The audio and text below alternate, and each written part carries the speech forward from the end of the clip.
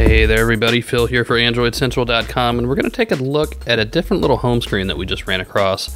This is actually kind of loosely based off Windows Phone 7 and kind of the Zune HD interface. More specifically, Windows Phone 7 isn't out yet and actually doesn't quite look like either of these. I've used it. So there's the Zune HD on the right, and you see you kind of drill down through things, and you've got a list view on the right, and then pinned items on the left.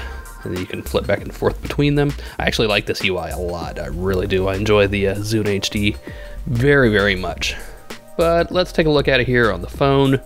And kind of the same thing. You've got a big list. And see, if you tap one, you get phone. There you go. You have to set up each one of these little things and tell which app, like assign an app to it. So I've assigned everything but the pictures. So when you first launch it and you start tapping things and nothing works, that's why. So here's how you do it. You go to the apps list and then find the app that you want to assign, and we'll assign the gallery app to the pictures. Now I'll just long press on it, and here's how you assign it. Pretty simple. Launch from pictures. While we're at it, let's add one more thing to the pin screen. Say Foursquare. Pin to quick list. We go back to home, and now you see Foursquare's down there. And same thing on the left, you just tap the icon of what you want, and it pops up. Pretty simple. So, you know, it's not the most elegant thing, but it is pretty functional, right?